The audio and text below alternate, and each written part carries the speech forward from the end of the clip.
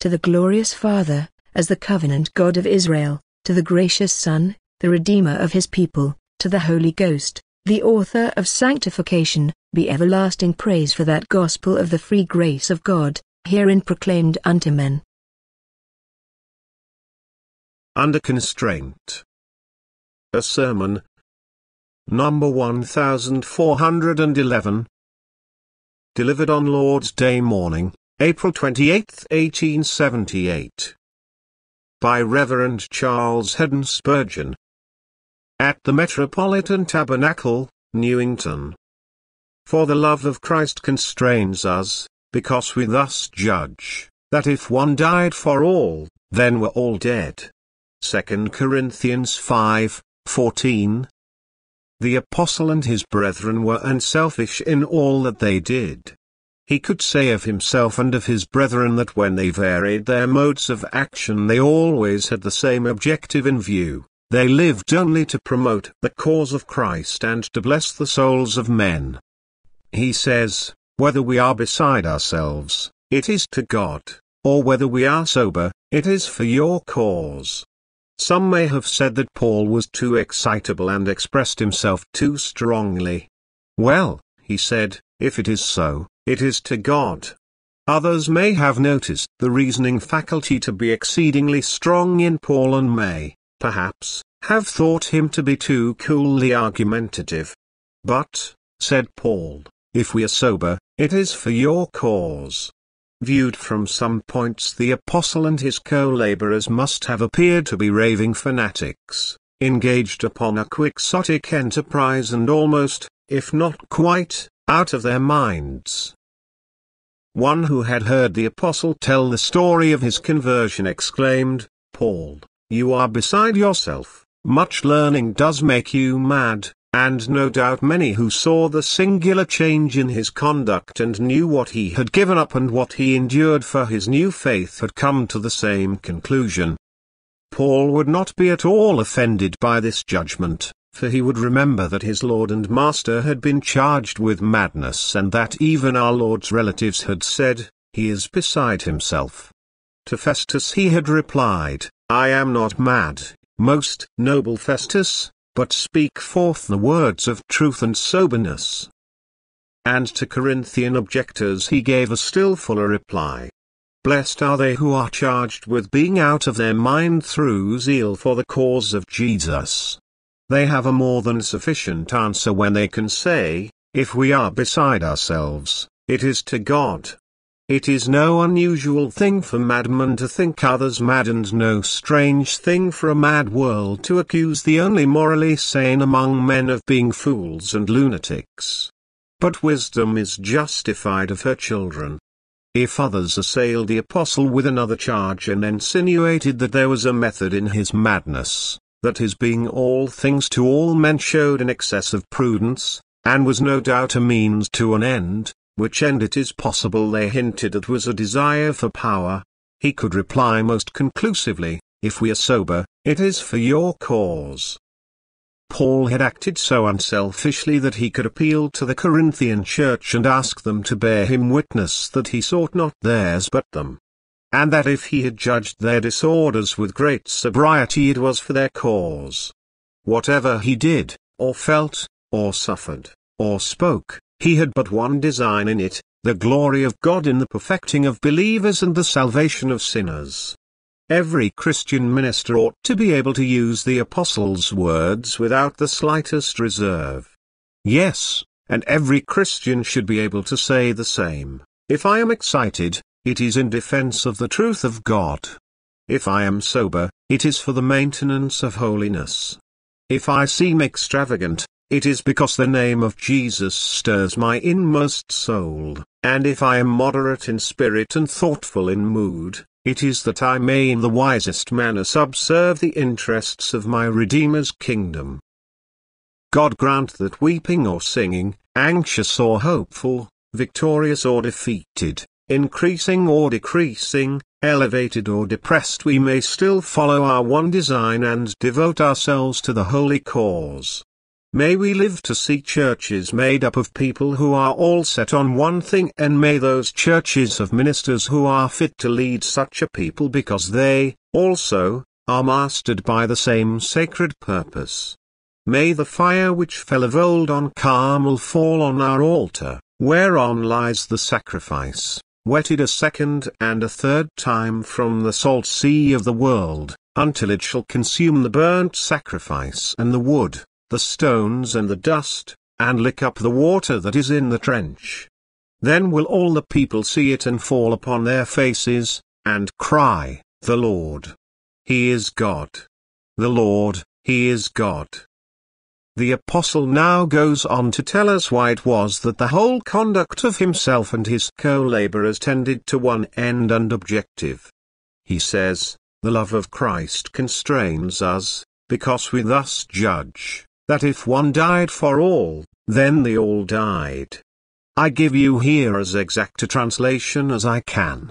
Two things I shall note in the text: first, under constraint. Secondly, under constraint which is understanding justified. 1. Our main point will come under the head, under constraint. Here is the apostle, a man who was born free, a man who beyond all others enjoyed the greatest spiritual liberty, glorying that he is under constraint. He was under constraint because a great force held him under its power. The love of Christ constrains us. I suppose, constrains us, is about the best rendering of the passage that could be given, but it might be translated, restrains. The love of Christ restrains true believers from self-seeking and forbids them to pursue any objective but the highest. Whether they were beside themselves or sober, the early saints yielded to divine restraint, even as a good ship answers to her helm or as a horse obeys the rein. They were not without a restraining force to prevent the slightest subjection to impure motives. The love of Christ controlled them and held them under its power. But the word, restrained, only expresses a part of the sense, for it means that he was coerced or pressed, and so impelled forward as one carried along by pressure. All around him the love of Christ pressed upon him as the water in a river presses upon a swimmer and bears him onward with its stream. Bengel, who is a great authority, reads it, keeps us employed, for we are led to diligence, urged to zeal, maintained in perseverance and carried forward and onward by the love of Jesus Christ.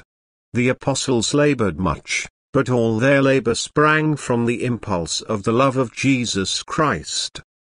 Just as Jacob toiled for Rachel solely out of love to her, so do true saints serve the Lord Jesus under the omnipotent constraint of love. One eminent expositor reads the word, constrains us, as though it signified that the Lord's servants were kept together and held as a band under a banner or standard. And he very appropriately refers to the words of the church in the Song of Songs, "His banner over me was love."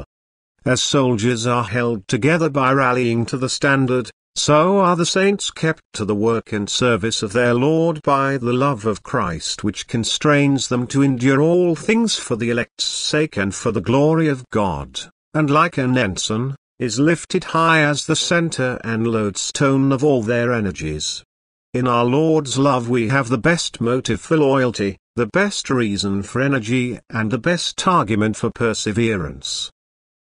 The word may also signify, compressed, and then it would mean that all their energies were pressed into one channel and made to move by the love of Christ. Can I put restraint and constraint, and all the rest, into one by grouping them in a figure?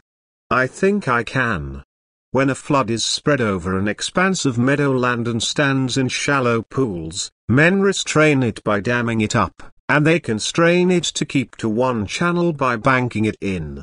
Thus compressed it becomes a stream and moves with force in one direction. See how it quickens its pace.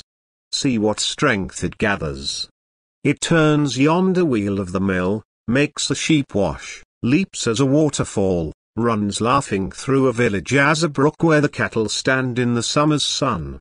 Growing all the while, it develops into a river, bearing boats and little ships. And this done, it still increases and stays not till it flows with mighty flood into the great sea. The love of Christ had pressed Paul's energies into one force, turned them into one channel, and then driven them forward with a wonderful force till he and his fellows had become a mighty power for good, always active and energetic. The love of Christ, he says, constrains us. All great lives have been under the constraint of some mastering principle. A man who is everything by turns and nothing long, is a nobody. A man who wastes life on whims and fancies, leisure and pleasures, never achieves anything. He flits over the surface of life and leaves no more trace upon his age than a bird upon the sky. But a man, even for mischief, becomes great when he becomes concentrated. What made the young prince of Macedon, Alexander the Great, but the absorption of his whole mind in the desire for conquest? The man was never happy when he was at ease and in peace. His best days were spent on the battlefield or on the march.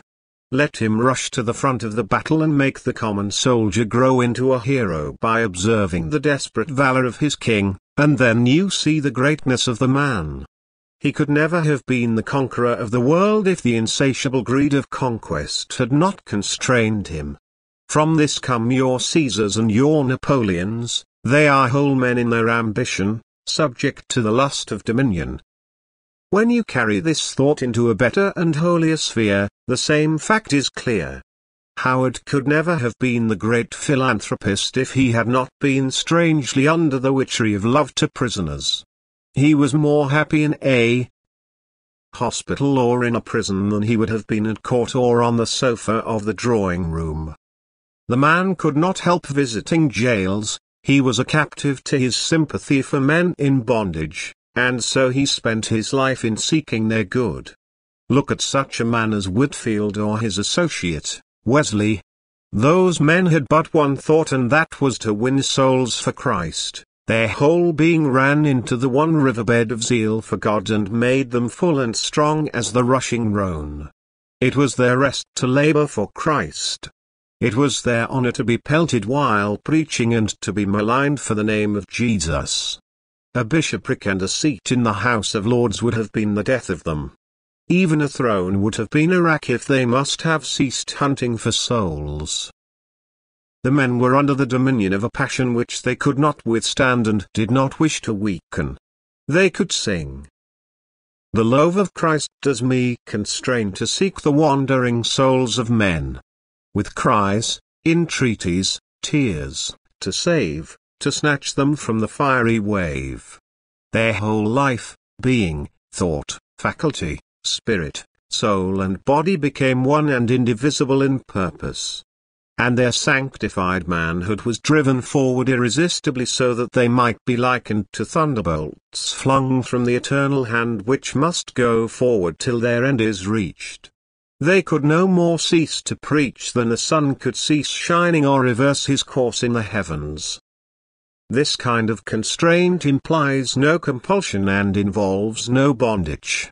It is the highest order of freedom, for when a man does exactly what he likes to do, if he wants to express the enthusiastic joy and delight with which he follows his pursuit, he generally uses language similar to that of my text. "Why," he says, "I am engrossed by my favorite study. It quite enthralls me. I cannot resist its charms, it holds me beneath its spell." Is the man any the less free? If a man gives himself up to a science, or to some other pursuit, though he is perfectly free to leave it whenever he likes, he will commonly declare that he cannot leave it. It has such a hold upon him that he addicts himself to it. You must not think, therefore, that when we speak of being under constraint from the love of Christ we mean, by it, that we have ceased to exercise our wills, or to be voluntary agents in our service. Far from it. In fact, We acknowledge that we are never so free as when we are under bonds to Christ. No, our God does not constrain us by physical force. His cords are those of love and his bands are those of man. The constraint is that which we are glad to feel, we give a full assent to its pressure, and therein lies its power. We rejoice to admit that the love of Christ constrains us. We only wish the constraint would increase every day. We have seen that Paul had a great force holding him. We advance a step further and note that the constraining force was the love of Christ. He does not speak of his love to Christ, that was a great power, too, though secondary to the first. But he is content to mention the greater, for it includes the less. The love of Christ constrains us, that is, Christ's love to us is the master force. And oh, brothers and sisters, this is a power to which it is joy to submit. This is a force worthy to command the greatest minds. The love of Christ. Who shall measure this omnipotent force? That love, according to our text, is strongest when seen in his dying for men. Mark the context, because we thus judge, that if one died for all. The peculiar display of the love of Christ which had supreme sway over Paul was the love revealed in his substitutionary death. Think of it a moment. Christ the ever-blessed, to whom no pain, nor suffering, nor shame could come, loved men. O singularity of love! He loves guilty men, yes, loves his enemies. Loving poor fallen men, he took their nature and became a man. Marvelous condescension. The Son of God is also Son of Mary and, being found in fashion as a man, he humbles himself and is made of no reputation. See him taken before human judges and unjustly condemned. Seized by Roman lictors and lashed with the scourge. Gazing a little longer, you see him nailed to a cross, hung up for a felon, left amid jeer and jibe and cruel glance and malicious speech to bleed away his life till he is actually dead and laid in the grave. At the back of all this there is the mystery that he was not only dying, but dying in the place of others, bearing almighty wrath, enduring that dread sentence of death which is attached to human sin. Herein is love, indeed, that the infinitely pure should suffer for the sinful, the just for the unjust, to bring us to God. Love did never climb to so sublime a height as when it brought Jesus to the bloody tree to bear the dread sentence of inexorable law. Think of this love, beloved, till you feel its constraining influence. It was love eternal, for long before the earth was fashioned, the eternal Word had set his eyes upon his people and their names were engraved on his heart. It was love unselfish, for he had nothing to gain from his redeemed. There were harps enough in heaven and songs enough in the celestial city without their music. It was love most free and spontaneous, for no man sought it or so much as dreamed of it. It was love most persevering, for when man was born into the world and sinned and rejected Christ, and he came to his own and his own received him not, he loved them still, loved them even to the end. It was love. What shall I say of it? If I were to multiply words I might rather sink your thoughts than raise them. It was love infinite, immeasurable, inconceivable. It surpasses the love of women, though the love of mothers is strong as death and jealousy is cruel as the grave. It passes the love of martyrs, though that love has triumphed over the fury of the flame. All other lights of love pale in their ineffectual brightness before this blazing sun of love, whose warmth a man may feel but upon whose utmost light no eye can gaze. He loved us like a God. It was nothing less than God's own love which burned within that breast which was bared to the spear that it might redeem us from going down into the pit. It is this force, then, which has taken possession of the Christian's mind and, as Paul says, constrains us. Now we may advance another step and say that the love of Christ operates upon us by begetting in us love to him. Brothers and sisters, I know you love our Lord Jesus Christ, for all his people love him. We love him because he first loved us. But what shall I say? There are scarcely any themes upon which I feel less able to speak than these two, the love of Christ to us and our love to him, because somehow love needs a tongue elsewhere than this which dwells in the mouth. This tongue is in the head and it can therefore tell out our thoughts, but we need a tongue in the heart to tell out our emotions, which have now to borrow utterance from the brain's defective orator. There is a long space between the cool brain and the blazing heart, and matters cool on the road to the tongue, so that the burning heart grows weary of chill words. But oh, we love Jesus. Brothers and sisters, we truly love him. His name is sweet as the honeycomb and his word is precious as the gold of Ophir. His person is very dear to us, from his head to his feet he is altogether lovely.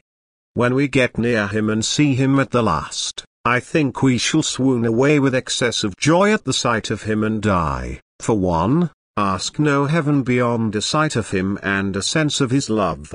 I do not doubt that we shall enjoy all the harmonies, all the honors and all the fellowships of heaven, but if they were all blotted out, I do not know that they would make any considerable difference to us if we may but see our Lord upon his throne, and have his own prayer fulfilled, Father, I will that they, also, whom you have given me be with me where I am, that they may behold my glory. He is happiness to us, yes, he is all in all. Do you not feel that the sweetest sermons you ever hear are those which are fullest of him? When I can sometimes hear, it sickens me to listen to fine attempts to philosophize away the gospel, or to pretty essays which are best described as a jingle of elegant words. But I can hear with rapture the most illiterate and blundering brother if his heart burns within him and he heartily speaks of my Lord, the well-beloved of my soul. We are glad to be in the place of assembly when Jesus is within, for whether on table with 2 or 3, or in the congregation of the faithful, when Jesus is present it is good to be there.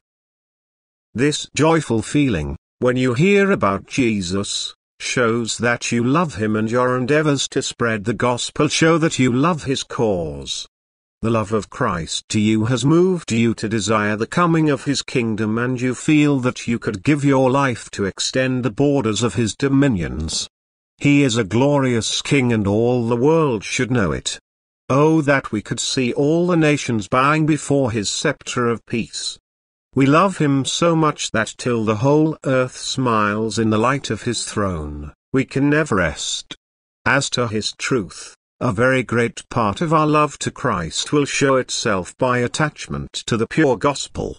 I have not much patience with a certain class of Christians, nowadays, who will hear anybody preach so long as they can say, he is very clever, a fine preacher, a man of genius, a born orator. Is cleverness to make false doctrine palatable? Why, sirs, to me the ability of a man who preaches error is my sorrow rather than my admiration. I cannot endure false doctrine, however neatly it may be put before me. Would you have me eat poisoned meat because the dish is of the choicest ware? It makes me indignant when I hear another gospel put before the people with enticing words by men who would gladly make merchandise of souls. And I marvel at those who have soft words for such deceivers. That is your bigotry, says one. Call it so if you like, but it is the bigotry of the loving John who wrote, If there come any unto you and bring not this doctrine, receive him not into your house. Neither bid him Godspeed, for he that bids him Godspeed is partaker of his evil deeds. I would to God we had all more of such decision, for the lack of it is depriving our religious life of its backbone and substituting for honest manliness a mass of the tremulous jelly of mutual flattery. He who does not hate the false does not love the true. And he to whom it is all the same whether it is God's word or man's, is himself unrenewed at heart. Oh, if some of you were like your fathers, you would not have tolerated in this age the wagon loads of trash under which the gospel has been of late buried by ministers of your own choosing. You would have hurled out of your pulpits the men who are enemies to the fundamental doctrines of your churches and yet are crafty enough to become your pastors and undermine the faith of a fickle and superficial generation. These men steal the pulpits of once orthodox churches because otherwise they would have none at all. Their powerless theology cannot, of itself, arouse sufficient enthusiasm to enable them to build a mousetrap at the expense of their admirers and, therefore, they profane the houses which your fathers have built for the preaching of the gospel and turn aside the organizations of once orthodox communities to help their infidelity. I call it by that name in plain English, for modern thought is not one whit better, and of the two evils I give infidelity the palm, for it is less deceptive. I beg the Lord to give back to the churches such a love to his truth that they may discern the spirits and cast out those which are not of God. I feel sometimes like John, of whom it is said that though the most loving of all spirits, yet he was the most decided of all men for the truth of God. Once when he went to the bath and found that the heretic, Cerinthus, was there, he hurried out of the building and would not tarry in the same place with him. There are some with whom we should have no fellowship. No, not so much as to eat bread. And though this conduct looks stern and hard, it is after the mind of Christ, for the apostle spoke by inspiration when he said, "If we, or an angel from heaven preach to you any other gospel than that which you have received, let him be accursed." According to modern efficiency he ought to have said, "Let him be kindly spoken with in private, but pray make no stir." No doubt the thought was original and we must not question his liberty. Doubtless, he believes the same as we do, only there is some little difference as to terms. This is treason to Christ, treachery to the truth of God and cruelty to souls. If we love our Lord we shall keep his words and stand fast in the faith, coming out from among the false teachers. Nor is this inconsistent with charity, for the truest love to those who err is not to fraternize with them in their error, but to be faithful to Jesus in all things. The love of Jesus Christ creates in men a deep attachment to the gospel, especially to the doctrines which cluster around the person of our Lord. And I think more especially to that doctrine which is the cornerstone of all, namely, that Christ died in the place of men. He who touches the doctrine of substitution, touches the apple of our eye. He who denies it, robs our soul of her only hope, for there we gather all our consolation for the present and our expectation for days to come. A great force, then, held the apostle. That force was the love of Christ, and it worked in him love to Christ in return. Now, this force acts proportionately in believers. It acts in every Christian more or less, but it differs in degree. We are all of us alive, but the vigor of life differs greatly in the consumptive and the athletic, and so the love of Jesus acts upon all regenerate men, but not to the same extent. When a man is perfectly swayed by the love of Christ, he will be a perfect Christian. When a man is growingly under its influence, he is a growing Christian. When a man is sincerely affected by the love of Christ, he is a sincere Christian. But he in whom the love of Christ has no power whatever is not a Christian at all. I thought, says one, that believing was the main point. True. But faith works by love, and if your faith does not work by love, it is not the faith which will save the soul. Love never fails to bloom where faith has taken root.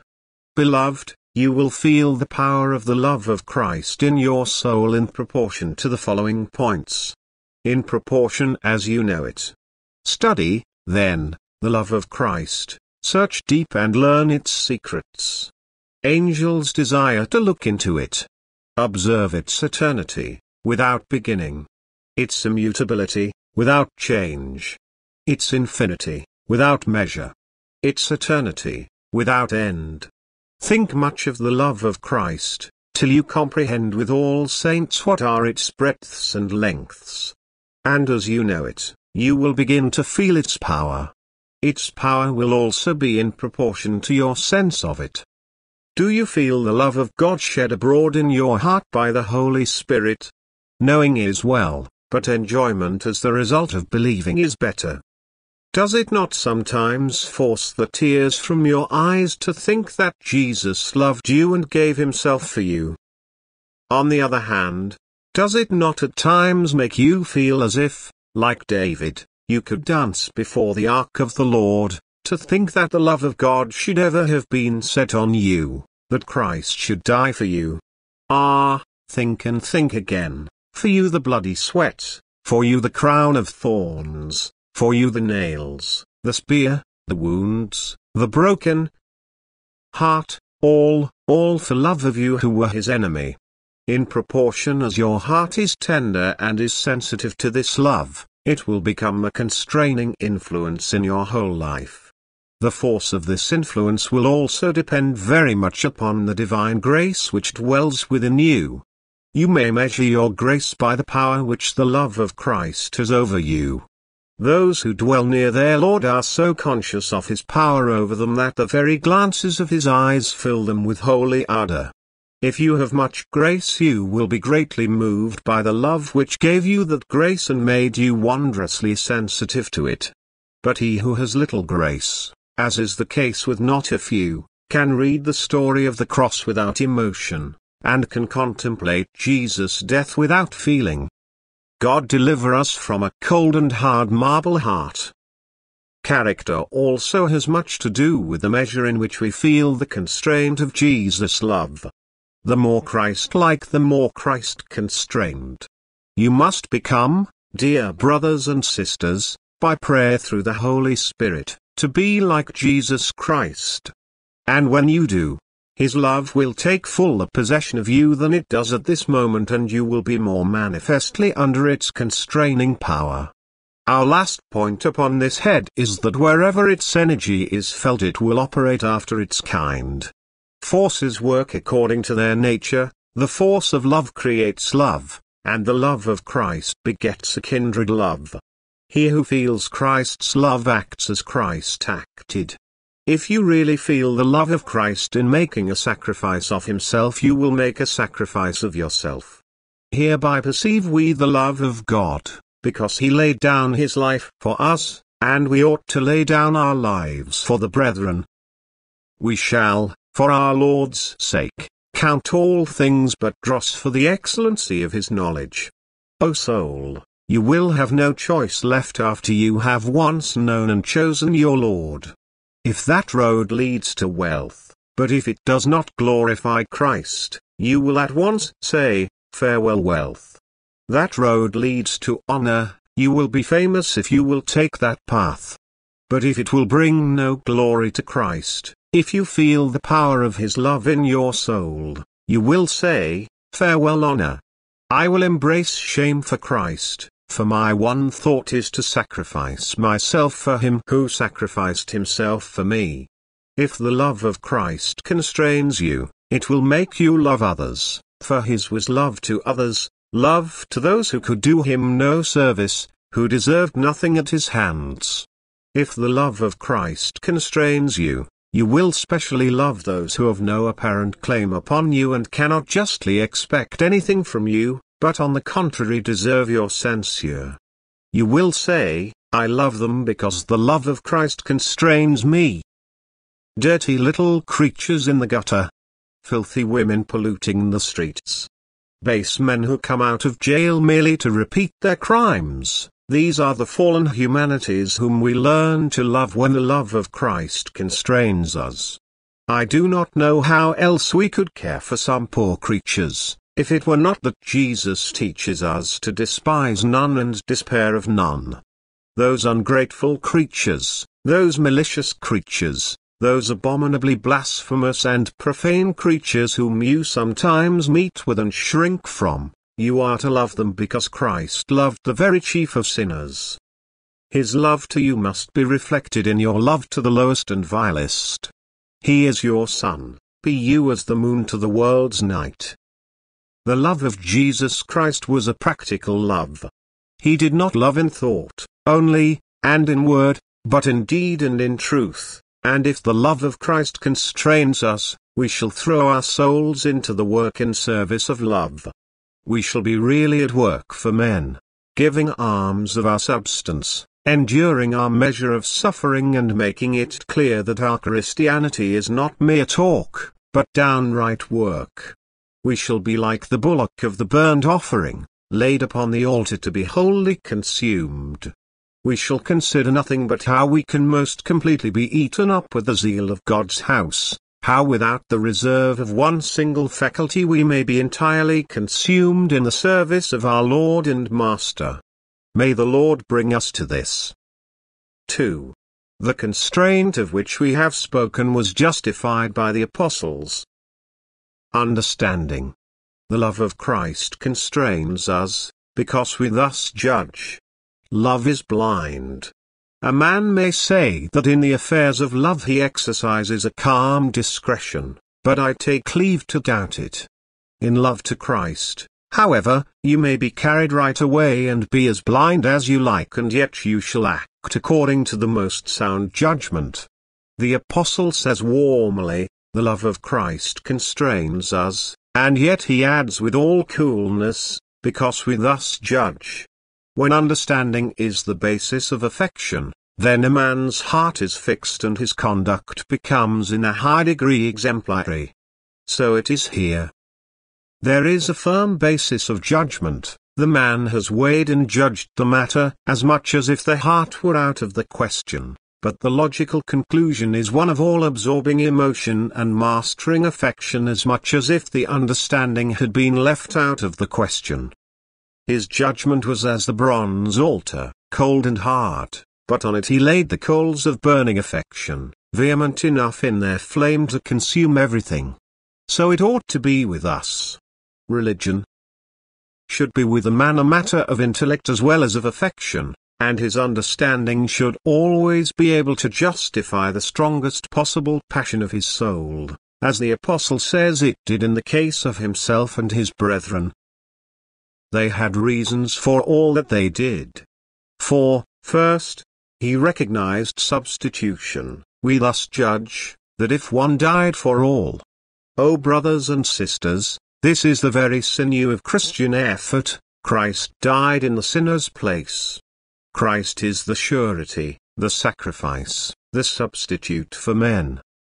If you take the doctrine of vicarious sacrifice out of the Christian religion, I protest that nothing is left worth calling a revelation.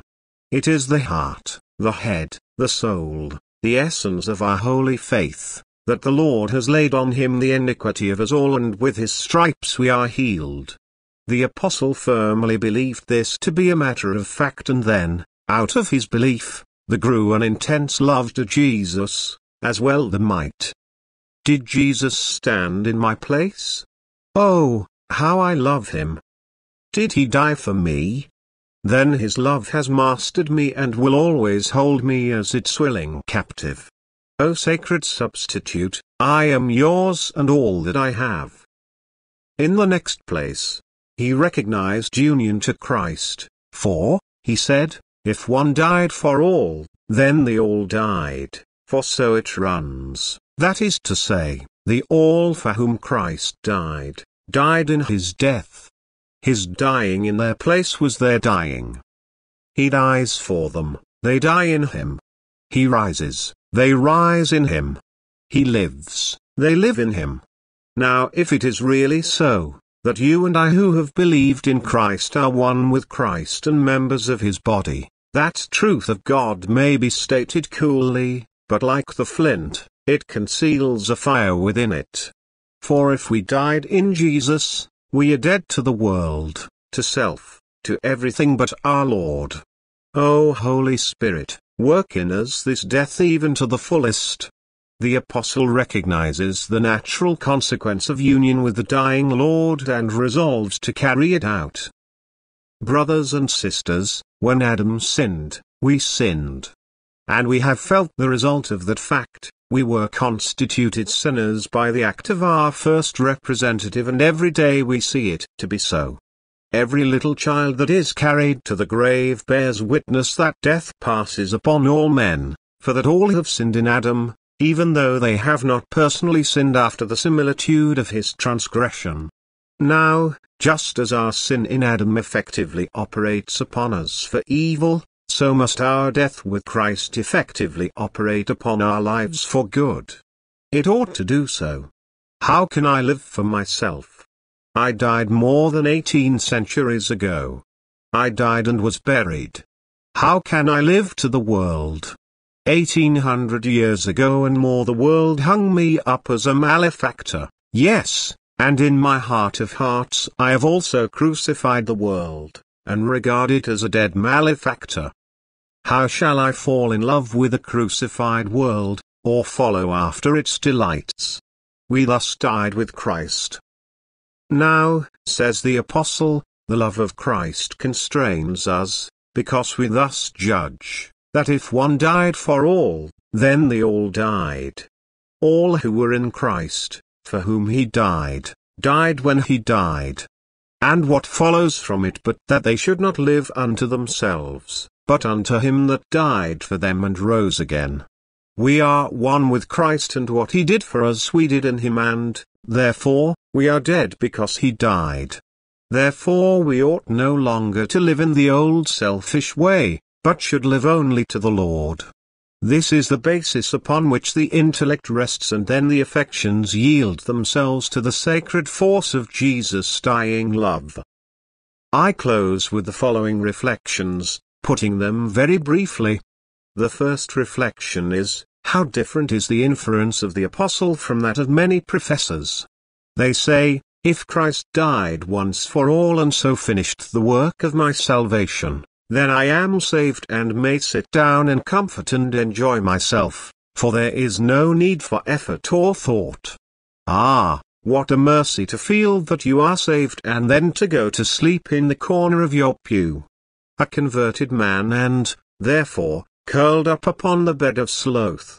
A pretty sight, surely, but a very common one. Such people have but little or no feeling for others who remain unconverted. The Lord will save his own, they say, and they little care whether he does so or not. They appear to be dreadfully afraid of doing God's work, though there is not the slightest need for such a fear, since they will not even do their own work. These are presumptuous persons, strangers to the grace of God, who know not that the main part of salvation lies in our being saved from selfishness and hardness of heart. It is the devil's inference that because Christ did so much for me I am now to do nothing for him. I must even beg the devil's pardon, for I scarcely think that even he is base enough to draw such an inference from the grace of God. Assuredly he has never been in a position to attempt so detestable a crime. It is to the last degree unutterably contemptible that a man who is indebted to the Lord Jesus Christ for so much should then make the only consequence of his indebtedness to be a selfish indolence. Never will a true child of God say, "Soul, take your ease. You are all right, nothing else matters." Oh no.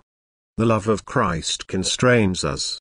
How much more ennobling, again, is such conduct as that of the Apostle than that of many professed Christians. I am not about to judge anyone, but I would beg you to judge yourselves. There are some, and I would try to hope that they may be Christians, the Lord knows them that are his, who give to the cause of God, who serve God, after a fashion. But still, the main thought of their life is not Christ nor his service, but the gaining of wealth. That is their chief objective, and towards it all their faculties are bent. There are other church members, God forbid we should judge them, whose great thought is success in their profession. I am not condemning their having such a thought, But the chief ambition of the apostle and of those like he was not this, but something higher. The chief aim of all of us should be nothing of self, but serving Christ. We are to be dead to everything but our Lord's glory, living with this mark before us, this prize to be strained after, that Christ shall be glorified in our mortal bodies. In our business, in our studies, in everything, our slogan must be, Christ, Christ, Christ. Is it not a far more noble thing for a man to have lived wholly unto Christ than for mammon, or honor, or for himself in any shape or form? I speak as to wise men, judge what I say. Do you not think, also, that such a pursuit as this is much more peace-giving to the spirit? People will judge our conduct, and they are sure to judge as severely as they can. If they see us zealous and self-denying, they will say of us, "Why, the man is beside himself." This will not matter much to us if we can reply, "It is for God." Or if they say, "Oh, you old sober sides, how grave you are," we shall not be offended if we can reply, "Ah, but it is for the good of others that I am sober." You will be very little distressed by sharp criticisms if you know that your motive is wholly unselfish. If you live for Christ and for Christ alone, all the carping of men or devils will never cast you down. Do you not think that a life spent for Jesus only is far more worth looking back upon at the last than any other? If you call yourselves Christians, how will you judge a life spent in making money? It cannot be very much longer before you must gather up your feet in the bed and resign your soul to God. Now, suppose yourself sitting in your chamber all alone, making out the final balance sheet of your stewardship. How will it look if you have to confess, "I have been a Christian professor. My conduct has been outwardly decent and respectable, but my chief purpose was not my master's glory. I have lived with the view of scraping together so many thousands, and I have done it." Would you like to fall asleep and die with it as the consummation of your life? Or shall it be, "I have lived to hold up my head in society and pay my way and leave a little for my family"? Will that satisfy you as your last reflection? Brothers and sisters, we are not saved by our works, but I am speaking, now, upon the consolation which a man can derive from looking back upon his life. Suppose he shall have felt the power of my text and shall be able to say, "I have been enabled, by the grace of God, to which I give all the glory, to consecrate my entire being to the entire glorification of my Lord and Master. And whatever my mistakes, and they are many, and my wanderings and failures, and they are countless, yet the love of Christ has constrained me, for I judged myself to have died in him, and I have lived to him. I have fought a good fight. I have kept the faith. Why, I think it were worthwhile so to die. To be constrained by the love of Christ creates an heroic life, exalted, illustrious. No, I must come down from such lofty words. It is such a life as every Christian ought to live. It is such a life as every Christian must live if he is really constrained by the love of Christ, for the text does not say the love of Christ ought to constrain us, it declares that it does constrain us. Brothers and sisters, if it does not constrain you, judge yourselves that you be not judged and found wanting at the last. God grant we may feel the love of God shed abroad in our hearts by the Holy Spirit. Amen. Hearts by the Holy Spirit. Amen. Hearts by the Holy Spirit. Amen. Hearts by the